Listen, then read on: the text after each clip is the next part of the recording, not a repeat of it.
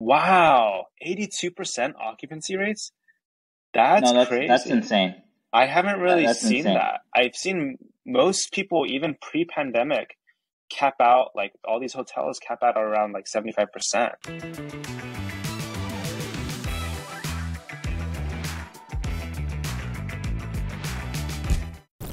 On my So first off, screen. as a recap, the key number we were looking for is will the burn go from 60 million loss to less than 60 million loss? Yeah. Because the main thing is they're growing really fast, but will they go bankrupt or not? And that's Yep. the main thing we're looking for. Yeah. And so the projection that they came out with was basically that they would hit 140% year over year revenue growth and better than negative 50 million cash flow um, burn, basically. So we can go back to the letter, but let's look at the numbers, the key results. So revenue this quarter was 157%. So that's a beat on their guidance. So they expected 140, and cash flow was negative 41 million. That is Uh, crazy. dude. That is crazy. They were so So aggressive in reducing yeah, the so loss. Q1 was negative 60 million, and if they kept that up, if they kept that burn rate consistent, they'd be out of money in 2 years, less than 2 years. They were saying they would do better than 50 million, and they really did do better than 50 million. They did 41, only losing 41 million. So that's a pretty big improvement. Wow. Yeah, and then oh, sorry, that's the operating cash flow. This is the free cash flow. So that's negative 45 million. So it's still Yeah, really yeah. good. Still beat their 50 45 mil. is good. Yeah, yeah. Yeah, still beat their projections. So that's that. Let's look at Q3 because them cutting down costs. They were saying basically that there's a little bit of a trade-off with the revenue projection. Earlier in the beginning of the year, they said that this entire year's revenue would be 100% to 110% revenue growth year over year. Yeah. And so they've done 150%, 55% Q1, 157% Q2. So they're all on track to destroy that guidance. So let's see. Let's go towards the guidance section. Q3 outlook. Okay. And third, we anticipate revenue of better than 121, representing yeah. So they've reduced basically their year-over-year revenue growth for the next quarter, 78% year-over-year growth instead of your crazy like 140% stuff. Yeah. So they're bringing that revenue growth down. Yeah. Why is that? Or I mean, they didn't guide towards this. So this is the first time they're guiding for Q3. This is primarily due to anticipated. Let me blow this up. Continued growth in bookable nights and live units, offset by a lower RevPAR, which faces headwinds from foreign exchange, and the impact of onboarding of our largest ever building in the quarter. The 401 unit building located in Dubai is expected to experience a typical short-term ramping effect associated with onboarding all new properties, as well as the seasonality impacts associated with the summer season in the region. Additionally, while we don't spend much in performance marketing, we reduced our spend by approximately 70% month over month in June as we focus on the cash flow positive plan, and given the time lag between performance marketing spend and revenue impact, we expect the Q2 reduction in spend to have a modest negative impact on Q3 RevPAR. However, we ramped spend back up to historical levels in July, which we expect to provide a modest RevPAR uplift in the fourth quarter relative to the third quarter. We continue to expect to grow full year revenue by between 100 to 110%. So they're keeping their end of year revenue forecast as compared to full year 2021. Additionally, we expect free cash flow in Q3 of approximately 45 million before one-time restructuring costs, and we are reaffirming free cash flow guidance in the second half of the year of better than 70 million before one-time restructuring costs for Q3 and Q4 combined. Okay. Well, I mean, then we could just do math right there. That if it's better than that means it's like less than 45 million because 45. Oh no, not 25 45. million. Sorry, I can't do math. 25 mil. Yeah. Yeah. So that means in Q4 their free cash flow burn is going to be 25 or mil. better in Q4. 25 or better in Q4, which is insane. Yeah, that means they're well on their way to becoming cash flow positive, right? If they had that in Q4, I would severely discount the risk of them going bankrupt. Yeah, I would totally. almost feel like that's a unreasonable, thought or way of thinking. Yeah, yeah. So they That went. they're like really undervalued if people think that they're going bankrupt, but they're obviously not. Then Yeah, yeah. Here we go. So cash flow positive plan. Wow. Okay. Yeah, dude, yeah. They were hit. they're executing. They're executing. Yeah. Oh, this free cash flow margin. Okay. But yeah, they were doing 60 mil. They were losing 60 mil. They went down to 45. Then they're saying in Q3 it's gonna go to what? What did they say again?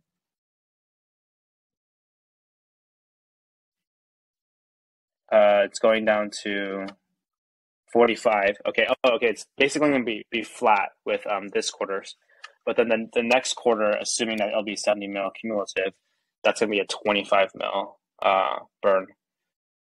Okay. And then you can imagine if they continue down that route of something along like 25 again, and then another jump of like 10 or 5. It's very possible, like they kind of were guiding that they in 2023 next year they'd be cash flow positive. So yeah, like you said, very much more reduced risk of bankruptcy. So this is really exciting. That's good to see. They haven't missed on their earnings yet. Yeah. How's the stock doing? Okay, a little bump up, a little 10% run up after hours or so. 7% run up after hours. Yeah. Yeah, Yeah. I think that's really exciting. Basically, this was a surprise to the upside. This was more than they projected and more than the markets even realized. And I think that this is quite typical of very disruptive names. So Yeah. people look at it and they're like, hey, Sonder is a SPAC.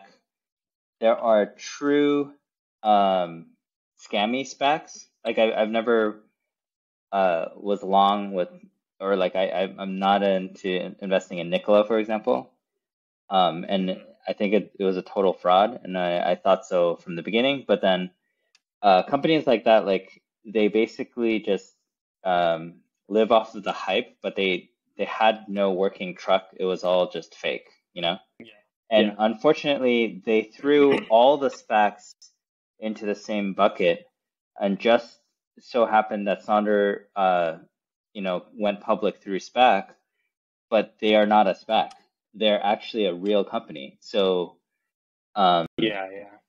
And yeah, and I they think got some that's what flack happened. because there were a lot of SPACs with crazy revenue 5-year revenue projections.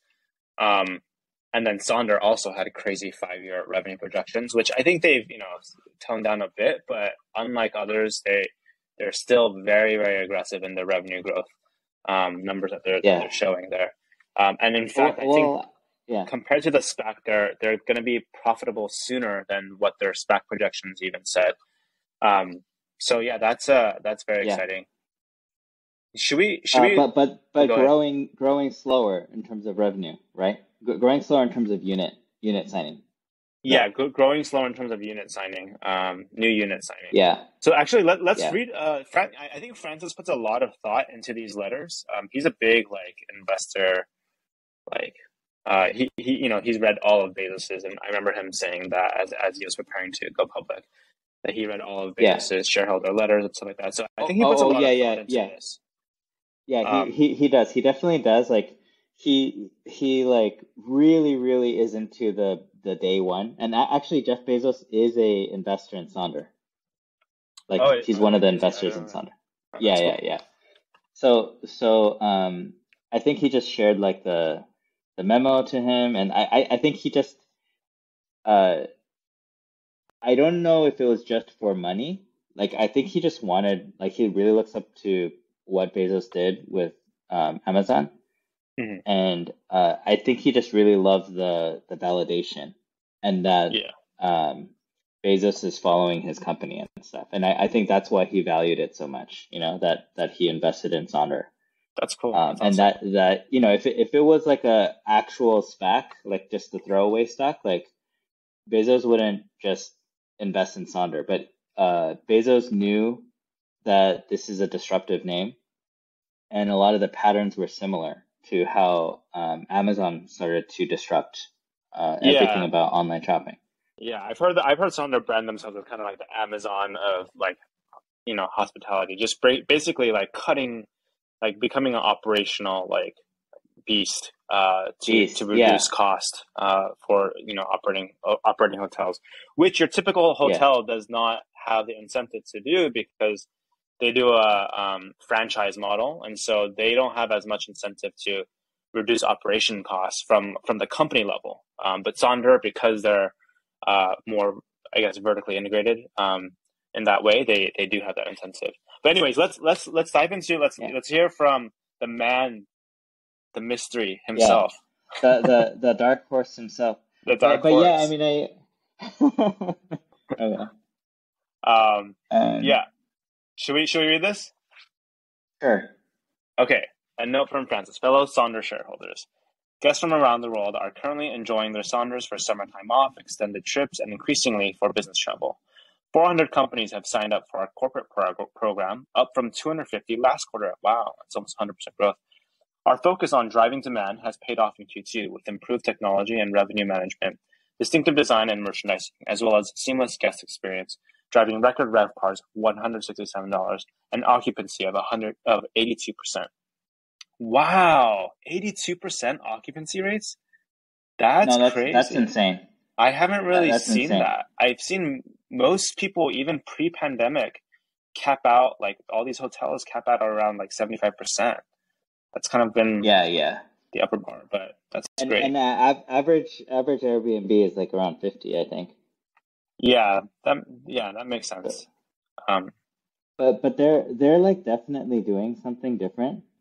Um, so I can talk about this because they when I was working there, because they have mentioned the software, but they have the ability to optimize rooms. So yeah, actually, I like guess yeah, that's all I'll say. Yeah, I think they shared software that. wise, yeah. Yeah, they've shared that. I think that's public information in terms of like they put it in their SPAC presentation of the different kinds of software that they use, and one of them is for room assignments and just optimizing that so that you could increase occupancy and whatnot. Yeah, yeah. So yeah, if the, since they've shared that, like basically, conceptually, what that means is you can have way more occupancy than a hotel. Like a hotel, a person has to say, basically says, "Oh, I think this room is available." That's why you might go to a hotel and they're like, "Oh, there's no rooms available, so we're gonna bump you up to the suite." Like that happens all the time, right? Because the person on the ground is the one doing it. Hmm. But then the difference is with software, what you do is the software reshuffles people like constantly. They're always like before you're in room 100, and then after 123, 150, 900, and like whatever, and it just keeps shuffling over and over and over until the very moment you step foot, and then you know like which unit you're in. But during that whole time, you kept moving around in the calendar so that the person who wanted to stay for 1 month, it just pushed everybody out. Like it just reshuffled all the bookings to make room for the person to stay for 1 month in that particular unit. Yeah, that makes But sense. Yeah, then you could only do that with software. There's no way that a person can do that kind of algorithm in real time constantly 24 hours a day. But yeah, the hotels are still in that world. Like they still have someone in the lobby saying, "I think we have a room here for you." yeah, So it's actually very inefficient because they have to turn away a lot of people. Like someone wants to stay for a month, and because some random person like was right there hmm for that unit, it's not available for a month. That's you actually know? like that's pretty surprising to me. Or like it's surprising to me that hotels don't have software that kind of does that. I don't know. Like maybe yeah, that's Well, it's like well, at least uh yeah, I mean we I definitely looked at all the software out there and we yeah, couldn't find anything that did that. yeah, But on top of that, I think the reason is that hotels are also building specific, right? yeah. So so if you think you want to go to San Diego, for example, and you just want to stay like somewhere in San Diego, but you don't really care, you just want a one bedroom in San Diego, Yep. like it could be anywhere, right? Yeah, yeah, yeah. Then are you really going to reject your whole trip because it wasn't that exact one bedroom in that exact building? Hmm. You probably wouldn't, right? Yeah, yeah, Like you're yeah. like, oh, I don't care which Yeah, one, yeah, as as long long as as it's I get one downtown, bedroom. right? Yeah. So a normal franchise model, because it's before computers, even if you have the software, you're only staying at that one building or the other building or whatever because each one is its own franchise, right? Hmm. Hmm. Yeah. So it's not the same owner. So, but if you are Sonder, because you're not doing the franchise model, Hmm. you can shuffle the calendars across buildings, across the city, across everything. Oh, So there is not going to be any software for this. There's no demand from the hotel side I see. because So their business model is yeah, not that you're way. talking now more about like future potential of because Sonder doesn't do that right now, right? Like they Yeah, don't like shuffle yeah, you to yeah. another hotel or like another property. Yeah. They don't, but They have the capability. or at least from what I know, it is 2 years old, my knowledge. 2 years old. But yeah, like I only worked there, a long time ago.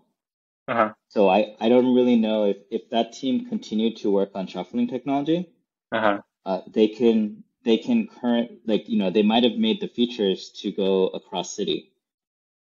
Oh yeah, yeah. Oh, I see. Okay, yeah. I haven't seen that in the Because it yeah, or I'm just I guess I'm saying like I don't think they've advertised that at least. So I'm assuming that that feature doesn't exist. But yeah, that it makes sense that they could develop yeah. that, and that's a unique advantage that Sonder has because they kind of have the bird's eye view of all the properties in a city.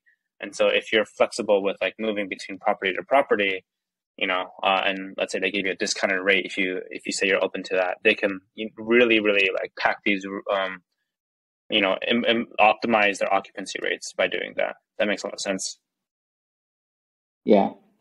Um, okay, so yeah, so that's super exciting. That kind of I haven't seen that in the industry, at least off the top of my head that I can remember, with Marriott or Hilton or any of these other names. Um, so let's go to the next paragraph. He says in Q2, Sonder achieved significant improvements in our cash contribution margins, while urban travel demand is still on average lower than it was in 2019 with headroom for continued recovery. We've shown now for 4 quarters in a row that Sonder's unit economics are strong and improving. In Q2 last year, still impacted heavily by the pandemic, our negative cash contribution margin greatly impacted our free cash flow unit performance. But as a result of RevPAR's improving from 100 to 167 in Q2 2022, we generated much improved positive cash contribution margins, which in turn improved free cash flow. Strong unit economics are at the heart of our cash flow positive plan just announced in June, and Q2 results reaffirm our conviction in the strength of Sonder's fundamentals. Free cash flow improved by 17 million versus the prior quarter before cash restructuring costs of 2 million. This is while revenue grew at the incredibly rapid clip of 51% versus Q1 and 157% versus the previous year. We remain incredibly focused on delivering on our cash flow positive plan, where we expect to reach positive quarterly free cash flow within 2023 without additional fundraising, while also preserving a robust cash cushion. We remain confident that successfully executing this plan will drive sustainable long-term value for all our stakeholders. Thank you for your continued support, Francis Davidson. Okay, so basically he just kind of like, highlighted and emphasized what we've been talking about. They're on track to become cash flow positive in next year. Yeah. I'm surprised. Like the tone of this is so different from Q1. Like he's talked so much about cash flow positivity. It's like you can tell that it's front of mind for him. Yeah, yeah. Look Oh at this. wow! There's a Did you little see the before and transformation. after? Yeah, before, I, before. I can objectively say that is ugly. Like that objectively looks like an ugly hotel room, but unfortunately, typical hotel room, Yeah. So right? yeah. So they're basically I mean the two value props. One core value prop of Sonder is upgrading the design, and then reducing operation costs. It's funny. I think my friend might be staying at this Sonder like literally like today or tomorrow. Wait. Did you tell him about it? No, I mean he knows that like I've been into Sonder and whatnot, but he organically Yeah. chose Sonder like with his wife, and he was saying like, "Oh, I'm staying at this." Really? Yeah, he was saying, "I'm staying at this Sonder," and I asked him like, "Oh, how did you decide on that? How did you choose?" And it's exactly like their value prop. He said exactly these are exact. I think like exactly his words. He was like, "It was cheaper and looked nicer," you know. And so like those two value props of like cost Dude, efficiency and better design. that's that's exactly disruption Yeah, right there, yeah. you know? And he was saying Yeah, one thing he was because that trend. yeah. And I was kind of surprised too because I was like, oh, what about Airbnb? He's like, oh yeah, Airbnb it looks cheap on the front, but when you like go to like the checkout or like shopping cart or whatever, it's like they have all Yeah, these fees there, like the cleaning fees and all that stuff that adds up. And so the Sonder ends up being yeah, cheaper and it looks nicer than even the Airbnb. So yeah, yeah, that's how we chose. So there you go, yeah, a real life yeah, story. yeah. A real life fan, yeah. Yeah, And it's reflected in the numbers, you know? yeah. Like yeah, I think that a lot of the Saunders technology is not appreciated. Hmm. So if you do the non-tech route, right? Yeah, Like say you were to take over that Lagunitas hotel or whatever it yeah, is, right? Then if you are operating that hotel, are you gonna get award-winning designers that were like in all of these magazines? yeah, You know, yeah, yeah, like are you gonna say award-winning designer, please design our rooms and our hotel for us? You probably are not going to do that because that's gonna eat into your costs like crazy. yeah, So you're just gonna get whatever that the franchise or whoever tells you is the thing for hotels, yeah, which is a standard bed and a really ugly carpet, and like that's it, right? yeah, And you won't know any better because it's limited to the design ability of the hotel owner, which is not their core competency.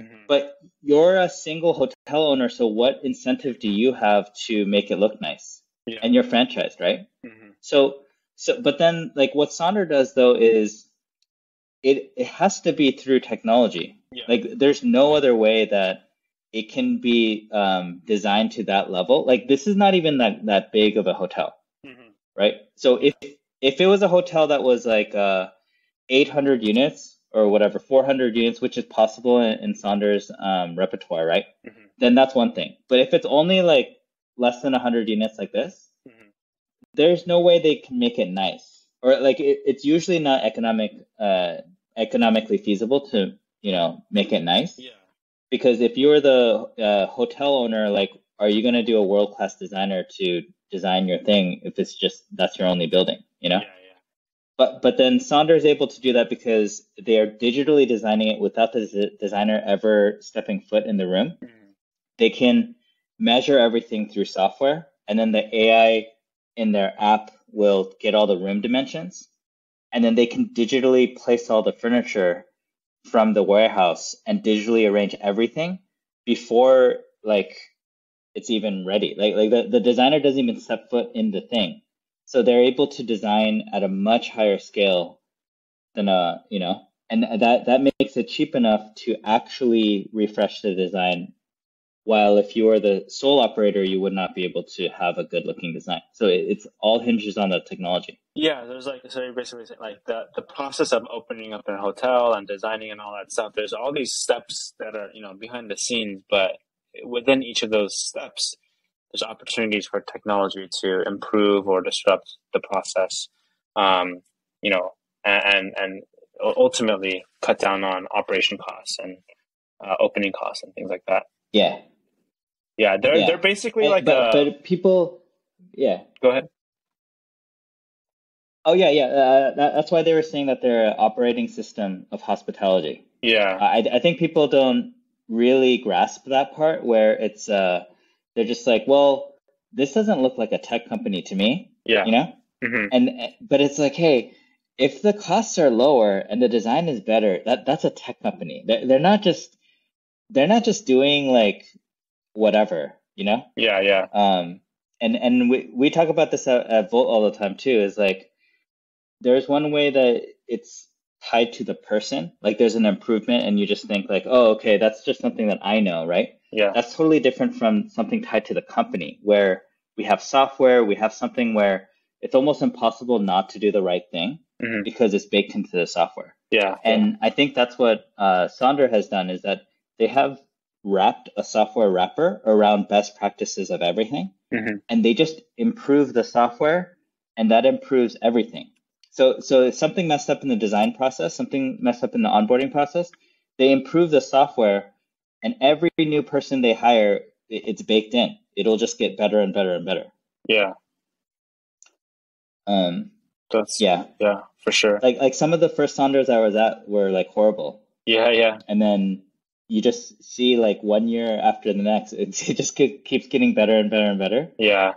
And it's very typical of a disruptive company. Yeah, it's that happens. Yeah, and it's cool, and it's like that's hard for like a big box name like Marriott or Hilton to do, because they're used to kind of like standardization. Like, oh, okay, every room basically has, you can choose of 1 of 3 beds, like 1 of 3 carpets, but then Sonder, each property has kind of like a unique vibe. And so they're kind of making it boutique for that property, but still at the same time, they're basically like trying to scale like uniqueness, or like a boutique kind of scaling boutique or something. I don't know, boutiqueness, is that a word? But whatever. Exactly. But it's impossible to do without technology, and I think that's what people need to see, is that like, when you just look at a unit, you're like, oh, I think I've seen that in a magazine before. Like people are like following Sonder just for the pictures on Instagram and stuff like that, just for the pictures. It's fun, yeah. Ooh, and they're like, oh, that looks like a designer like idea. Yeah. It's like, oh, that's cool, like the accents and stuff. But they don't realize it's like all the units are like that. Yeah. They've scaled design, which is impossible. Yeah.